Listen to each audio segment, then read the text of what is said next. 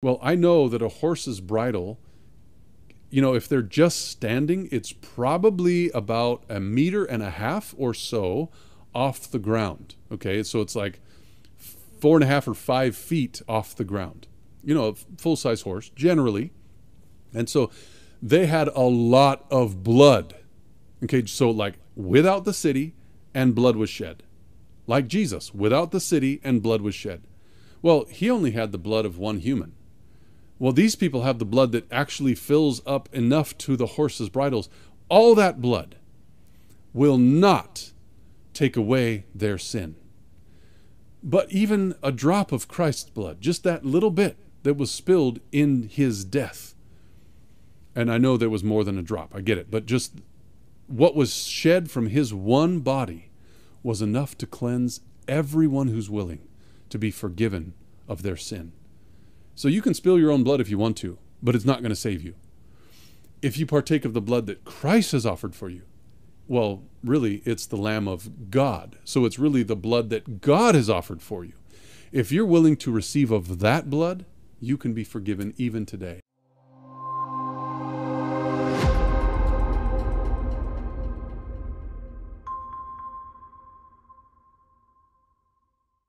So the idea of today is to look at chapter 14 of the book of Revelation. Now, I must say I'm not going to cover it in detail because just recently, it wasn't very long ago, I let out a series of 20 presentations on the three angels' messages itself. I don't think I want to spend a whole presentation just on the first few verses or the last few verses of this chapter. So I'm going to try to cover it all really quickly. And we can refer you to the 21 presentations on the book of Revelation 14, verses 6 through 12. There is so much to understand there. Looking at the words and the phrases and finding them in other sections of the Bible helps us to understand what is and also what isn't being said in the three angels' messages. And so, I think we'll have a good time today, but just so you know, there's plenty more to look at in the Bible compared to just going over it once or twice. I mean, we really have to dig. We need to try to find out what it is the Bible is saying. We just prayed together, and we're going to move in now to Revelation 14 and try to look at what's happening with these people that are standing there on Mount Sion. Now, before we go, I'd like to say we're in the midst of the fourth time the book of Revelation goes from the time of Christ on the earth until the second coming of Christ on the earth. What do I mean? Well, if you're not familiar with the layout of the book of Revelation, the first three major sevens, I will say major because there's lots of sevens, but the three major sevens are the seven churches, the seven seals, the seven trumpets. That takes you through the first half of the book of Revelation. You just, in that phrase, the seven churches, seven seals, seven trumpets, you just went from chapter 1 to the end of chapter 11. Okay, that's the first half of the book of Revelation. Now, what happens is you go from the time of Christ till the second coming of Christ in the churches, you do it in the seals, and you do it in the trumpets as well. Now, from the time of chapter 12, you see that Christ is in the belly of the woman. That's when he was going to be brought forth as a man, a son of man, from the Virgin Mary, right? So that's when he was on the earth, and up until chapter 16 at the end, really it's actually chapter 19 if you want to really get into specifics, but it's chapter 16 at the end where you have Christ there in the belly of the woman, and then finally, during the seven last plagues, the very next thing that happens is Christ comes, right? So you have this situation where we're in the middle of the fourth time the book of Revelation goes from the time of Christ till the second coming of Christ. The churches, the seals, the trumpets, and then chapter 12 through 16. So we're in chapter 14 now, right in the middle of it. Now what's fascinating about this is chapter 14 holds the three angels' messages. And now we know there's already at the end of chapter 8 of the book of Revelation, which is in the midst of the seven trumpets, we know that there's the false gospel that goes to the world. There's the three woes. Woe, woe, woe to the inhabitants of the earth, right? For the voice of the three angels, which have these trumpets, are about to sound. Well, we know that the false gospel comes through those next three trumpets. And it's Christ finally that destroys everything in the final trumpet, and that's where he's able to have victory over all things. Of course, I concluded, I don't know if you agree, but I concluded that that was after the close of probation, which is at the end of chapter 11. And so you have this idea of three angels proclaiming the messages of the false God the Father, God the Son, and God the Holy Spirit. Okay? That's chapters 12 and 13, because there's the first beast of 13 and the second beast of 13. There's the beast and the false prophet. So you have the dragon, the beast, and the false prophet. Those three have three angels, and those three angels are found at the end of chapter 8. Well, the true Father, the true Son, and the true Spirit, the Spirit of the Father through the Son, that truth actually has three angels as well. And that's what we're going to read about in chapter 14. So you have this battle going on in the book of Revelation over souls of men. It's you and it's me. So we're in the midst of this battle. We're in the midst of the book of Revelation that's going from the time of Christ to the second coming. Time of Christ, second coming. Time of Christ, second coming. Time of Christ, we're in the middle of this next one until the second coming. You see? So there's 1,000 things going on in the book of Revelation, but we're here in the middle trying to understand what are the three angels that's so important to let people know about. What do they say and what do they don't say? Okay? So we're going to look a little bit about that as we skim through the three angels, because we already have, like I said, 21 messages on this subject. And I, went over and over and over again the concepts that are there. And I'm sure if I did it again, I would learn 1,000 things that I've never even thought of again. I mean, more. And it just keeps getting deeper and deeper and deeper. So the more we study, the more God reveals to us, especially if it's transformative to the character and allows us to be able to share with others more about the truth that God is trying to proclaim to the world. That's what I'm trying to do. I want my life to be changed into the glory of God's character. I want to be able to have the mind of Christ that was in him, which was the mind of the Father. And I also want to be able to have the opportunity to share the truths that God has given to us through his word. So it's like I'm part of this ministry that God has, the Father through his Son, through the ministration of the angels, through the prophets, through you and through me, and through us to anybody else who's willing to listen. Okay? So I'm going to share now real quick what it is that Revelation 14 says. I looked. Now this was immediately after the wisdom, the false wisdom, because Christ is wisdom, but here we have the false wisdom, and there's 666. The true wisdom is different. That's Christ, and that makes up all the sevens, which are completeness. You are complete in him. Now I looked, and lo. So the word look, I looked, and then he's saying, now you look. So I looked, and now you look. A lamb. Now we know 29 times the book of Revelation uses the word lamb. Every time but one, which was in chapter 13, it refers to Jesus Christ. So lo, look, there was a lamb, and this lamb stood. He stood on Mount Sion. Now we know, I know, you know, that the word lamb is symbolic, right? Say it with me, symbolic. Say it one more time, symbolic. And it stood on Mount Sion. Now, we know that a mountain can be symbolic as well as a government. Now, there is really a Mount Sion. It's in heaven. I believe that it's actually there. We're going to be able to put our feet on it someday in the future. But here, it very well could be symbolic. Just as the lamb was symbolic, the mountain or the government of God could be symbolic as well. And with him are 144,000. Now, wait a minute. Is that literal in the midst of a symbolic lamb sitting on the government of God? Maybe, but I suggest it's not literal. Did I say literal before? Is this a literal number? I suggest this is a symbolic number, and I have a reason why. I've gone through plenty of times the presentation, but if you're interested, I could show you online. There is a time where I take an opportunity to show why I believe this is symbolic. I'm not going to throw anybody off of Mount Sion if they believe that it's literal. I just don't think they have any support for it, except they'll say, wait a minute, Ellen White said that I heard the number. And yeah, right. She said it in the context of everything symbolic around her. There was a symbolic path and a symbolic light, and people were symbolically falling off the cliff into a symbolic world of darkness below. Are you telling me all that was literal? Tell me, where is this path? I want to get on it. You see, it's not literal, it's symbolic, all of it. And then she heard the number. Yeah, right. The number is actually 144,000, but it actually refers to something symbolic, you see? So it is a number. It's a real number, 144,000.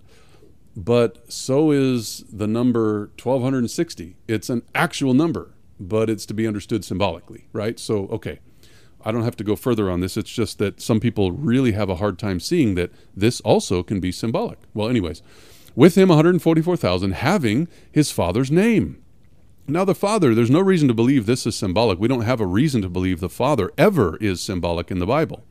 But his name is symbolic of his character and his authority, and it's written on their foreheads. Now their foreheads are symbolic as well, because his name is not going to be a stamp on your forehead.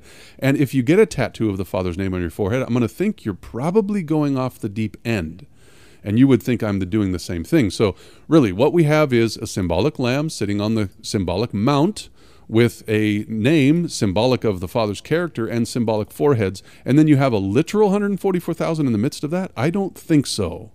Okay, I mean, if you want to take literal and figurative and just mix it up and just put it where you want it, go for it. But I don't think it's responsible doing that in the Bible study that I will do and lead. Okay, so I found that to be symbolic, and it fits in just perfectly. Anyways, the foreheads. Let's look at this phrase for a second. I'm going to right-click and search for the word foreheads, and it comes up 8 times, 8 specific times. You can see right there. But if I look up the word forehead and put an asterisk behind it, then it comes up 24 times. Now notice, it's once in Exodus. It is 1, 2, 3 times in Leviticus. It is once in Samuel, once in Chronicles.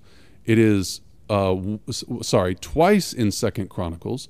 It is in Jeremiah once. It is in Ezekiel 1, 2, 3, 4. 4 times in Ezekiel. And then notice in Revelation 1, 2, 3, 4, 5, 6, 7, 8. 8 times in the book of Revelation. So what that means to me is that the concept of the forehead is most important when you're studying the book of Revelation.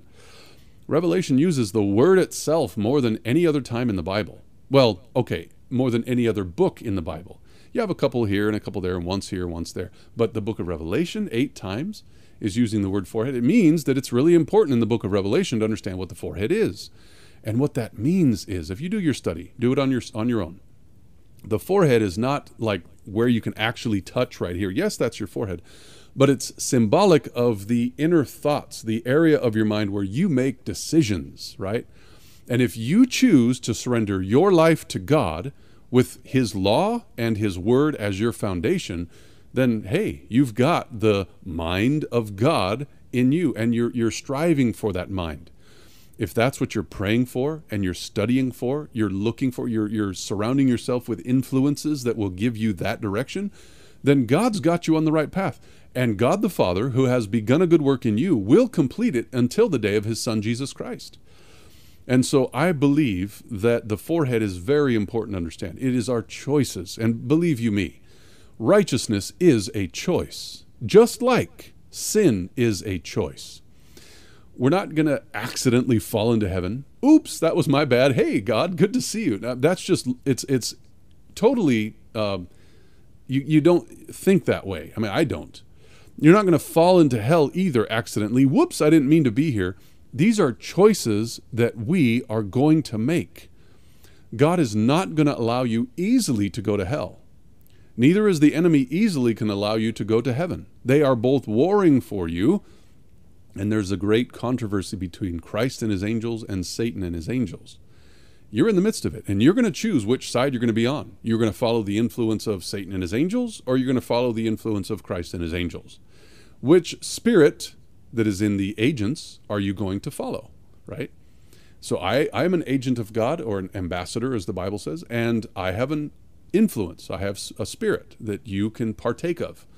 You can accept, like, wow, you know, I kind of like what he's saying. I like how he is and whatever. But what if I started teaching falsehood and lies and undermining other ministries and telling you that you shouldn't do this and you shouldn't do that because, you know, well, then you can start saying, now, wait a minute. That doesn't sound like the kind of spirit that would be in Christ. I'm not going to follow him, right? So you have a choice to make, either to follow the light or follow the darkness. I do too. And so that's what the forehead's all about. We have the capabilities of making decisions, and God wants us to be skilled in making those decisions. He wants his character, his name in our thoughts, in our character, in our foreheads. and he wants us to reflect his glory to the world, right? So you could have, as the Bible says in the book of Jeremiah, I believe it's chapter 3 or maybe 5. I don't remember which one. But it tells us that the woman that's supposed to be Jerusalem has a whore's forehead. A whore's forehead. Really? Yes. That's the one time it uses that phrase in Jeremiah, the whore's forehead. Go look it up for yourself. And it's fascinating that God's people doesn't have his forehead, doesn't have his character in their forehead. God's people, listen to what the Bible says, has the enemy's character in their forehead, the whore's forehead, kind of like Revelation chapter 17 with the harlot that has, the Babylon mystery the great on her forehead. That's what God's people are likened unto in the book of Jeremiah. And similarly in Ezekiel chapter 16, and similarly in chapter 1 of the book of Isaiah. So you have all these chapters in the Bible telling us that God's people have really messed up. And a major part of why they're called out like that is because they have committed what's known as idolatry. Idolatry is going against God in the first and second commandments. Those commandments, by the way, are up there at the top for a reason. The more I teach about the commandments, the more I believe that they're actually put in the most important first down through to the end. Like the last one is the least important. Don't, want something for yourself. It just, selfishness. And now we know that all selfishness leads to sin. It's sin. It's contrary to God, etc. But if you have God first, like in the first commandment, if you actually have him first in your life, everything else is going to fall into line, period. Now, if you have the Sabbath first, then not everything's going to fall into line. The reason being is because the Jews had that, right? But they didn't have the right God. And as a result, they crucified his son. So they had the right day, but the wrong God. And so, you can't have that one first. And you can't have thou shalt not kill first, because, people don't always kill, but they do have a wrong God. So if you have number one first, you're in. And that's what I think is probably the most important, is the first commandment. And that's why God's people were so called out by the prophets, is because they were idolaters. Here today, same thing. We have idolaters all around the world, and they have a whore's forehead. We don't want a whore's forehead. We want what the Bible says here in Revelation chapter 14. We want God's name in our forehead, right? Verse 2, I heard a voice from heaven. Okay, so this voice from heaven says something. It is as the voice of many people, many waters. And so like a big crowd. And as the voice of great thunder. We know that thunder represents the presence of God. And also the ministration of the angels, which ascend and descend like lightning, according to Ezekiel chapter 1. And so lightning comes with what? Thunder. And so the voice of many waters, many people, many voices, and great thunder, which follows lightning. And of course, the angels are many people, and they have great lightning-like movements. And so this great voice from heaven was kind of like the voice of angels. That's what it says right there. That's what it means. Okay. Well, could mean. I'll say that because perhaps you have another meaning, but it certainly could mean what I just said. And I heard the voice of harpers harping with their harps. So there's singing up in heaven, right? And we know that the angels rejoice when one sinner comes to repentance. You can look up that in Luke chapter 15. There is joy in heaven over one sinner that repents. And of course, the Lord, Zephaniah chapter 3, verse 17 says, he will rejoice over you with singing, right? Hebrews talks about Christ singing in the churches as well. So anyways, there's lots of singing in heaven. Chapter 14, verse 3, they sung, as it were, a new song. This new song, kind of like chapter 5, people didn't sing this song yet. It was a new one, before the throne and before the four beasts and the elders. And who was it that was singing? Well, no man could learn that song but the 144,000 which were redeemed from the earth. Wait a minute. In heaven, it was the 24 elders and the 4 living creatures that were singing the song. And it's interesting because they were singing, you can read about it over there, but no man could sing this song that the 144,000 were singing. That means it wasn't the elders and the 24 or the 4 living creatures. Interesting, right? Anyways, verse 4. These are they which were not defiled with women. Now that's, of course, symbolic, following this symbolic number. right? So they were not defiled with women. That does not mean that every single one of them had never had children before, or had never, well, that sums it up. They've never, of course, they're families. Families represent the character of God and the government of God. And so, yes, there was a man and a woman that were married with children that were part of this group, but it says they were never defiled with women, right? The women are the false churches. You can read about that in Isaiah chapter 4, Revelation 17, and you can find that there's all sorts of women that are false in the Bible. Well, they are virgins. What does that mean? Well, they haven't defiled themselves with any false doctrine that the false women are defiling the world with. Like, for example, remember the golden cup in the hand of the harlot of Revelation chapter 17? In that is the fornication that she committed with all the kings of the earth, and the unity between the kings of the earth and this church, church and state, and the false doctrines that they were willing and ready to receive and go into this false deception that the woman of Revelation 17 had for them to drink. That's what is being described here. Except it's the contrary. These people, the 144,000, didn't partake of that harlot juice that she had in that cup. No, they were willing to only partake of that which was pure and holy, just and good. And I want to be one of those people. I want to be able to understand just what God wants me to have in this life here on this earth so that I can be ready to be taken by his son back to him. That's what I want. And I want you to want the same thing. That's why we're here together, right? So they are not defiled with women. They are virgins with that false doctrine that the false women have. These are they which follow this symbolic lamb whithersoever he goeth, anywhere he goes, whether it's to life or to death. They follow him with their shoulders back and their head held high. These were redeemed from among men. Kind of like it says in Revelation chapter 5. Interesting. Being the first fruits unto God and to the Lamb. Now, the first fruits is symbolic. God is not symbolic. And the Lamb, though, he is symbolic. That's symbolic of Jesus Christ, right? So these were redeemed from among men. And in their mouth was found no guile. Now, it's so interesting when you look at this word.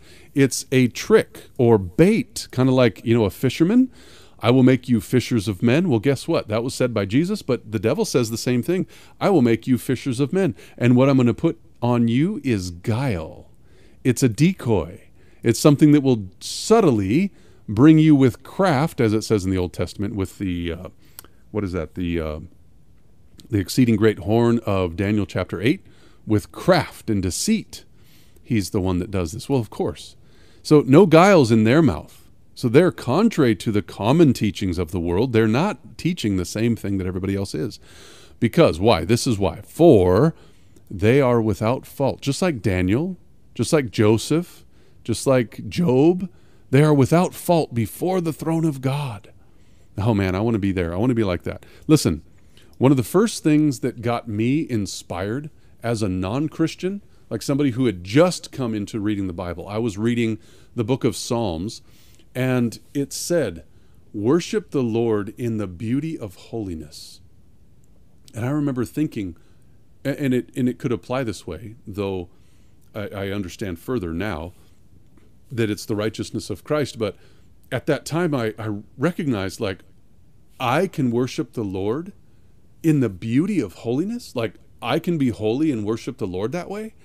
That was really inspiring to me. I actually wanted, that was 25 years ago, I wanted to be holy. I wanted to be one of those that could worship the Lord in the beauty of holiness. And it's been inspiring ever since. I want to be holy. Now, sure, I've been caught up in sins through the 25 years. I know I've done things purposely that have been wrong. Yes, I get it. But God doesn't have to leave us like that. Well, how does that go? I didn't want to fall, but I don't have to crawl, right? You can stand up and God can wipe you off and you can continue walking with him, as it says in Psalm, I think it's either 34 or 37, I don't remember. But, when you're walking and you go to stumble, he can uphold you with his right hand. And you don't stumble in that path that he's called you on. You can walk without falling, without stumbling, without sullying the garments that God has given you. You don't have to make everything dirty. You can be upheld by the power of God. And that's what we have here in this description of the 144,000. They are without fault before the throne of judgment. that God sits on. Okay, that's really inspiring to me. Well, I saw another angel, and he's flying quickly in the midst of heaven. He has the everlasting gospel, which he's going to preach to everyone that dwells in the earth, to every nation, kindred, tongue, and people. That includes you. And if you know that gospel, then you're actually part of the ministry that this angel has in being able to proclaim this gospel. So like if you want to co-work with the angels, this is one of the angels to co-work with. Co-work with this angel that has the everlasting gospel to preach.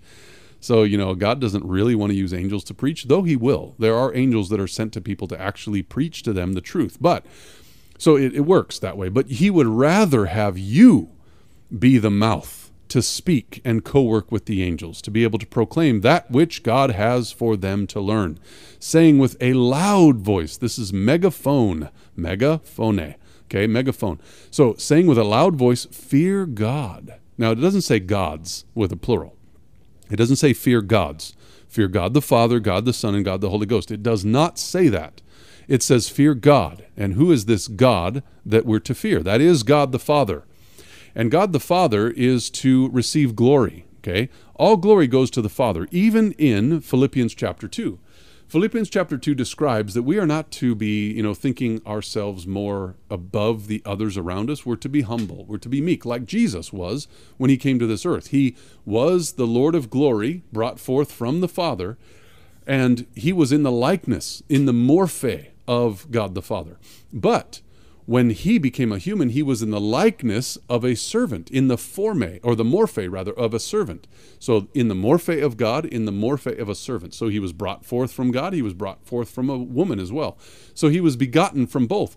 And what you have is that this Jesus was given a name exalted above every other name, and that every knee should bow and confess that he is Lord to the glory of who? God the Father. And so when it says here, worship him, worship God, fear God, and give glory to him, that glory is ultimately going to go to him at the very end when we all worship Jesus Christ anyway. So when we worship Jesus, what's going to happen? He's going to have everybody focusing on him, and he's going to point everybody to God the Father. I like that. I didn't even know God the Father when I was a preacher in the Seventh-day Adventist Church. I had no clue about who God was and what he meant. He was just kind of behind Jesus, because Jesus was the God of the Bible to me. And so, he was there, but he wasn't, definitely not as important as Jesus. Although they were, co-equal, co-eternal, I didn't understand it. But now I understand there is God the Father, and God the Father has a Son, and that Son he is exalted to be equal with himself. And so, yes, I get it. They're both equal. But there is God who has brought forth the Son, and you get into all those details, and I don't want to explain it again because I've gone over it so many times, but the point is, fear God. That's the Father. Fear God and give glory to him, the ultimate him that will receive the glory at the end of all things. Fear God and give glory to him, because the hour of his judgment is come. And you'd be like, wait a minute, John chapter 5 says Jesus is the judge of all. Yes, because God the Father has given judgment unto his Son, because he is the Son of Man. Look it up for yourself. So the reason why Jesus is the judge is because God the Father gave it to him. So ultimately God the Father is the judge.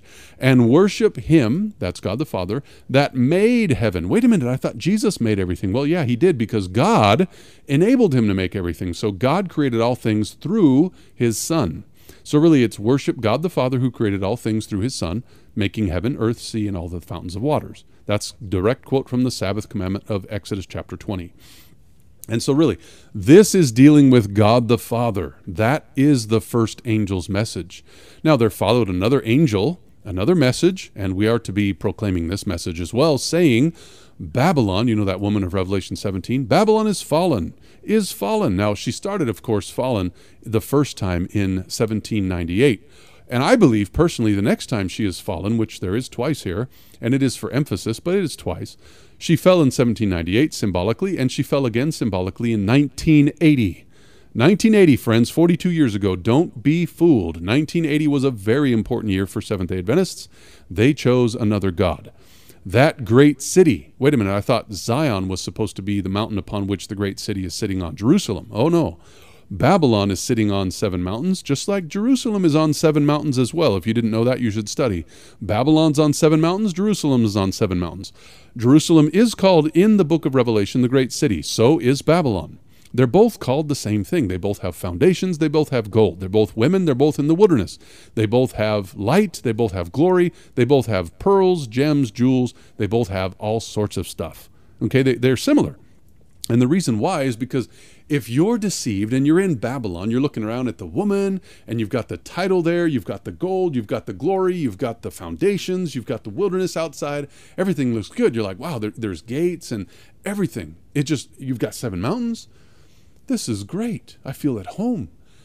But you haven't studied your Bible to find out whether or not you're in the real great city. Because if you are in a great city and it looks the same, then you've got problems, because there is another great city that actually has a title and it's gold and it's got foundations and there's wilderness outside and it's a woman and it's got, the pearls and the all that stuff, the gold.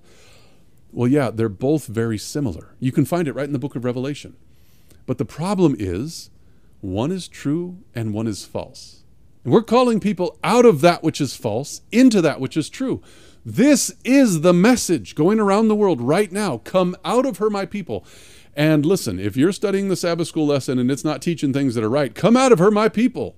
It doesn't say wait till you're kicked out. You speak until until somebody knows something, and then come out. That's what I believe we should do. Come out of her. Now, in my case, I was kicked out. But by this time, if I wasn't kicked out, I would come out. And so, that's just, I would say, get out of her, my people. Go away from that which is false and learn and study and know that which is true and live it. Amen? So that's what I think is important today. Anyways, Babylon has fallen twice. 1798, 1980. That great city, because, this is why, she made all nations, everywhere around the world, every church, almost everywhere, because there was a remnant. She said, she made all nations drink of the wine, which is false doctrine, of the wrath, which is coming. Just ask Kenya right now. You've got lots of stuff going on in Kenya that I'm aware of that is the church literally trying to attack the truth of God. Okay? So they're drinking the wine of the wrath, which is going to get worse, of her fornication. Now, this fornication is specifically the mingling of the churches and the states. Okay? So that's happening. It's going on all over the world. You can just ask the Pope. He'll tell you, oh yeah, I've got the whole nations, all of them, right under my finger with this whole concept of my false teaching of the global crises that are everywhere, whether it be pharmakia, whether it be nature, whether it be weather, whether it be food, all that stuff. It's false. And it's causing a lot of trouble. It's actually a man-made trouble that's being brought upon the world. And we're seeing it starting yesterday, actually. So the third angel followed them, the third angel. There's 3 angels, remember, and this is the third one, saying with a megaphone, if any man, that's you, that's me, that's women as well. That's just a general man phrase. It's not male specific. If any man worship, that is being obedient to and honoring above all other things, if any man worship the beast and his image, which, by the way, is personating the Father and his image, okay? Now, we learned about this before, and I'm going to do it a little bit differently here because of the wording, but the dragon, the beast, and the image are personating the Father, the Son, and the Holy Spirit, okay? So if you are a follower of the dragon and the beast, you have the spirit of the dragon and the beast, making an image to the beast. You see how that works? If you worship the Father, or rather the dragon and the beast, you will be making an image to the dragon and the beast. It's actually called the image of the beast, because the beast is just like the dragon. And it's the same way with the Father, the Son, and the Spirit. If you worship the Father and the Son, you have made an image, or you are making an image to the Son, which is just like the Father. Okay, so it's the same exact thing. It's Revelation 12 and 13 is like a hyper focus of the false gospel in the world. Okay, so really the Father, the Son, the Spirit, the dragon, the beast, and the false prophet, it's all the commingling, or not commingling, but it's a mingling of the truth and error. And what's happening is we're calling people away from that darkness. And so if you worship the beast in his image, you will be not worshiping the Father and his image. You see how that works? I'm going to change it up just a little bit because chapter 12 and 13 do it a little bit differently here than Revelation 14. It's still the same thing. It's just a little bit, one little switch in your head.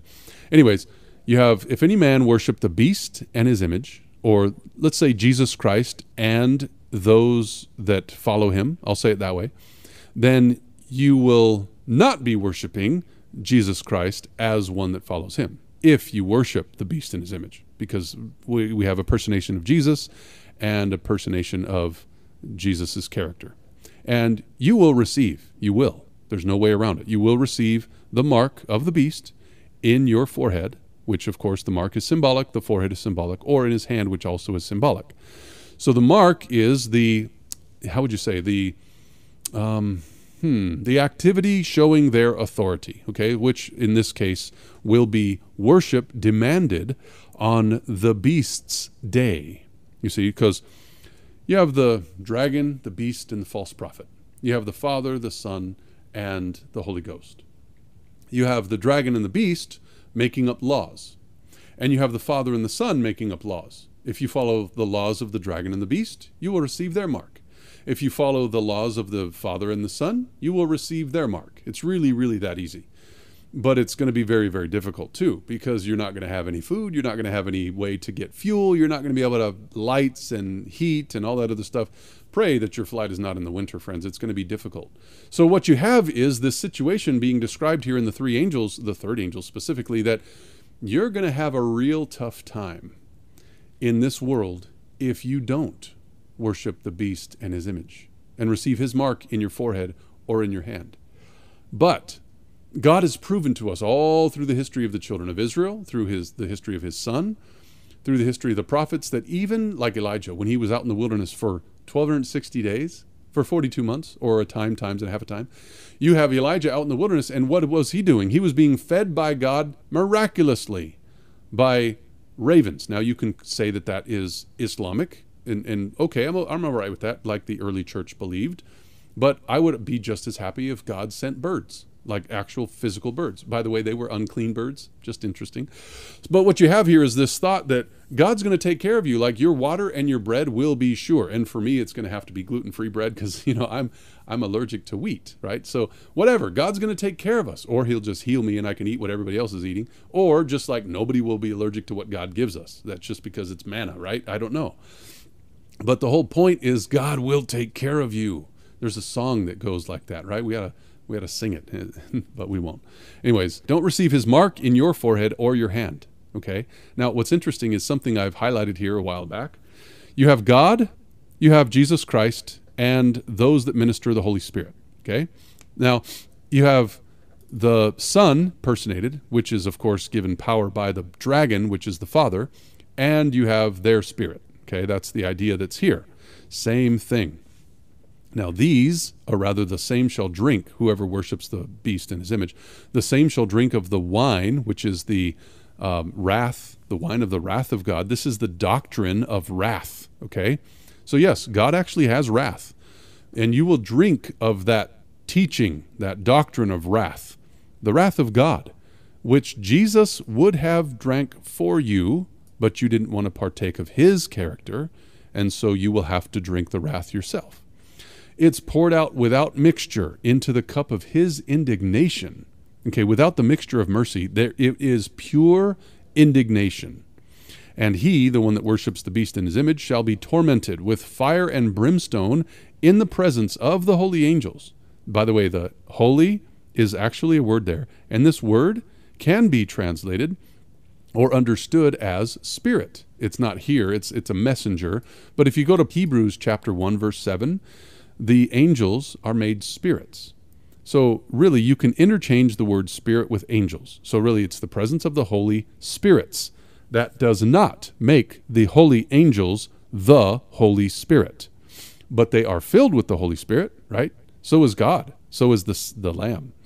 And so you are now a partaker of the unmixed indignation of God, tormented with fire and brimstone, in the presence of the holy angels and in the presence of the Lamb, if you worship the beast in his image. Well, the smoke of their torment ascends up forever and ever, and they have no rest day nor night. Now, the rest that they would have is contrary to the rest that God's people would have, because if you partake of the seal of God and you're blessed by him instead of partaking of his wrath, then you will receive rest. You can read about it in Hebrews chapter 4. The rest still remains for the people of God, and that is, by the way, the Sabbatismos. It's the rest on the Sabbath or the seventh day.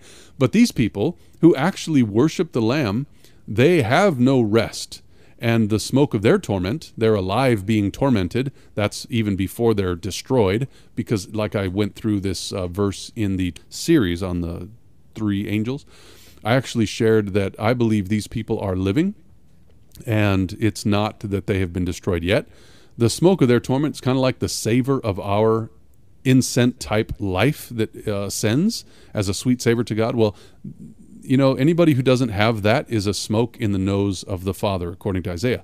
So the smoke of their torment, they don't have peace that passes understanding. They have torment, and it ascends forever and ever. We will always know what it was like to live in sin throughout the ceaseless ages, and they have no rest day or night.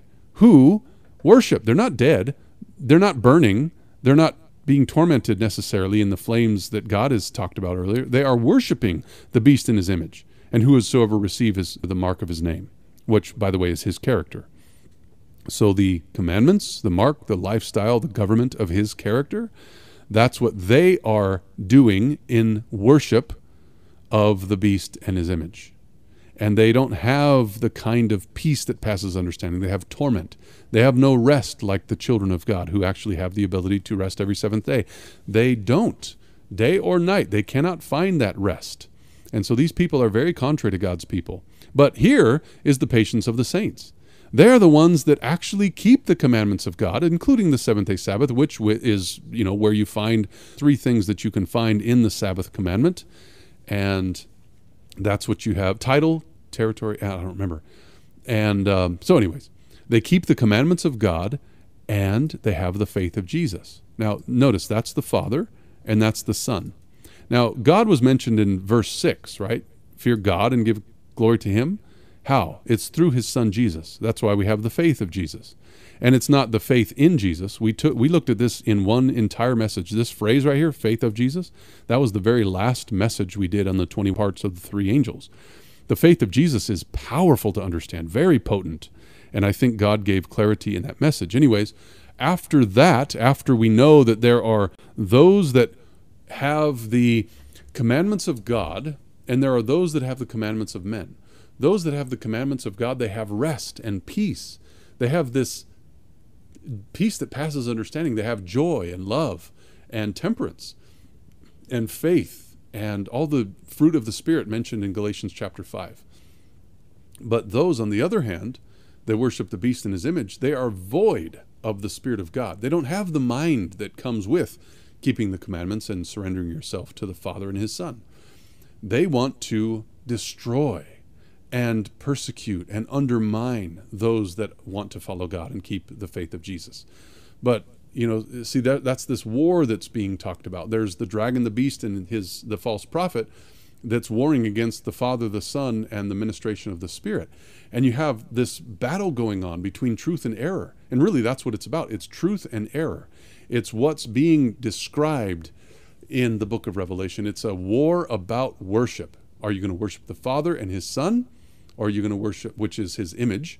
Or are you going to worship the beast in his image? What is your pleasure? And really, it's about your decisions. So now, going on in the next few minutes, I heard a voice from heaven saying unto me, Write, blessed are the dead which die in the Lord from this point forward. So if you're in the Lord, which is the faith of Jesus, you're blessed.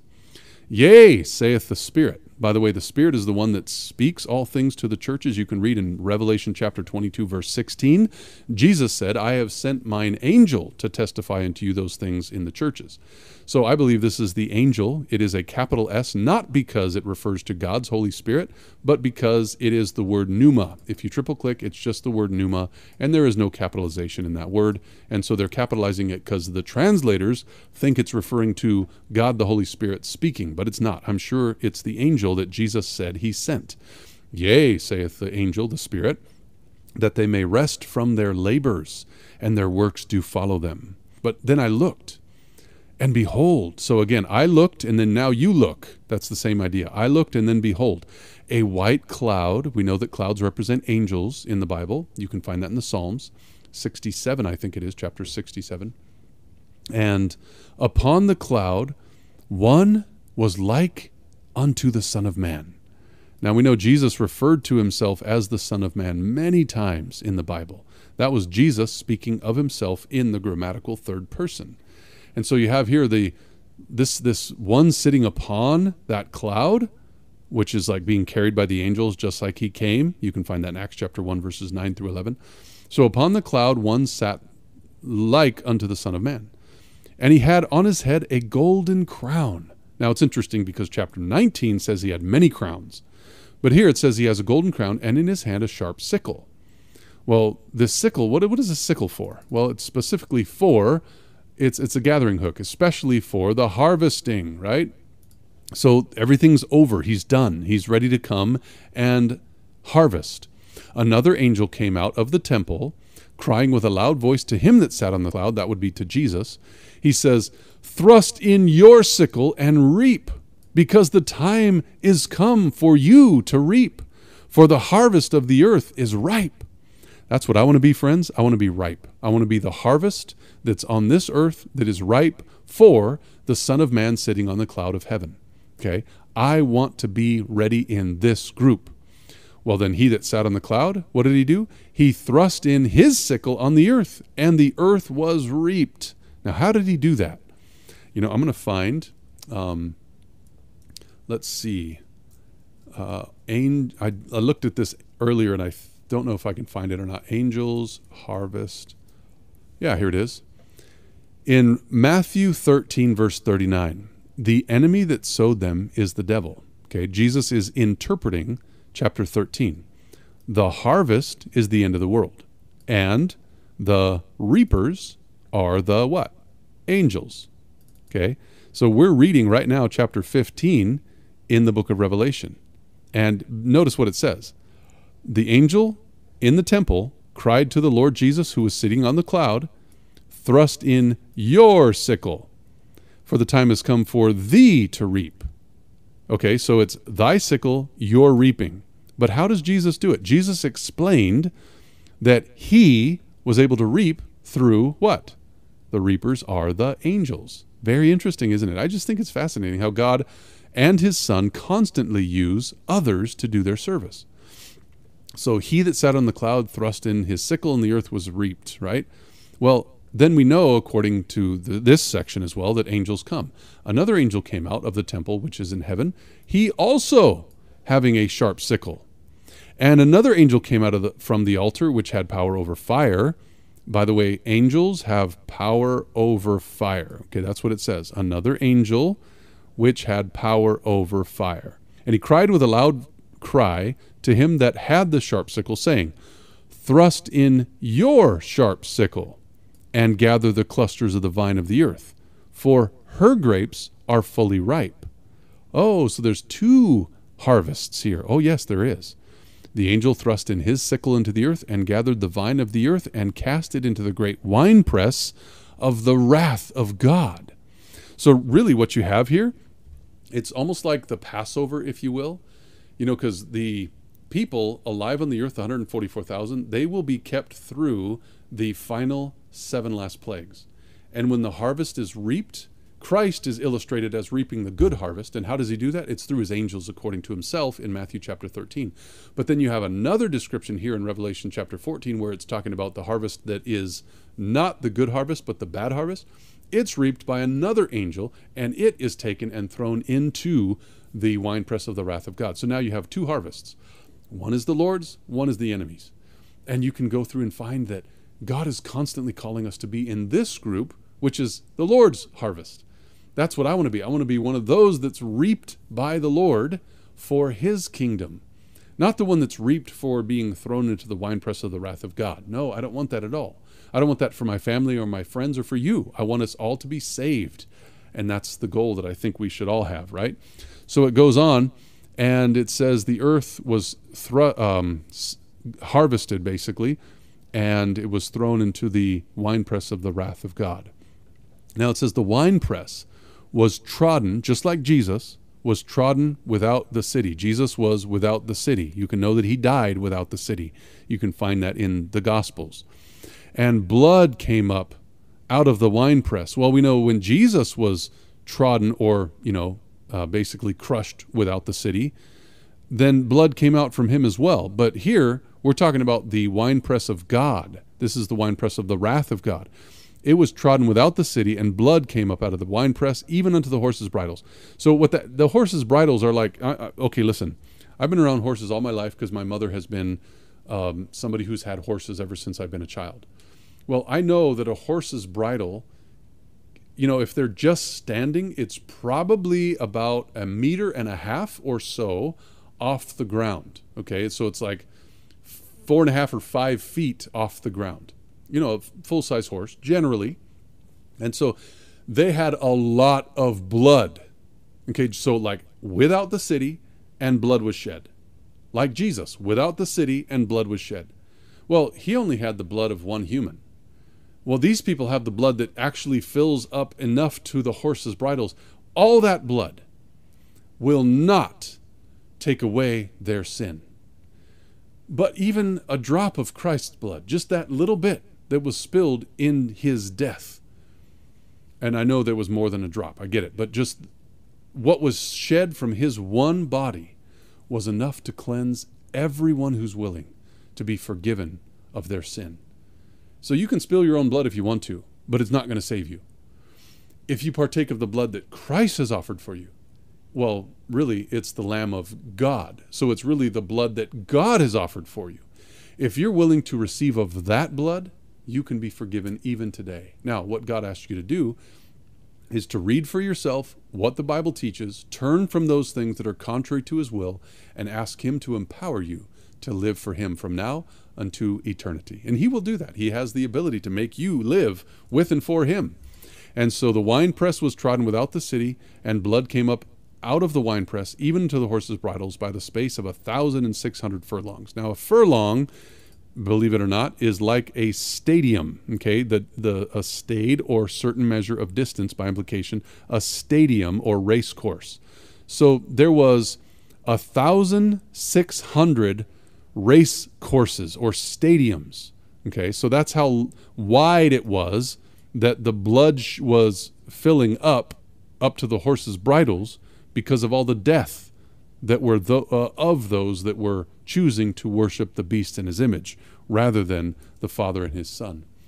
So we could really be like the multitude and go straight to the wrong place, or we can be like that remnant and fully surrender our lives to God 100% and end up where he wants us to be. So it's up to us. And today I want to choose, again, to commit myself and my family to reading the Bible every single day, to learning what God would have me to do so that I can believe and be a tool that he uses to help others to believe as well, and that I can be in that harvest, the one that is with the Lord, not the one that's with the enemy. So if you want that like I do, let's bow together and let's pray, asking God's blessings as we continue on. Our Lord of heaven, I ask that you please bless us, that we can know and understand what it is that you have in your mind. I pray that you please help us to know the truth and understand what it is that you're saying so that we can be transformed into your likeness, prepared for the harvest that your Son is illustrated doing here, rather than the angel that's reaping for the destruction of your enemies. I pray that you would please continue to keep and guide us. Thank you for this. And we do trust that you, which have begun a good work in us, will perform it until the day of your Son. May it be so. We pray in Jesus' name. Amen.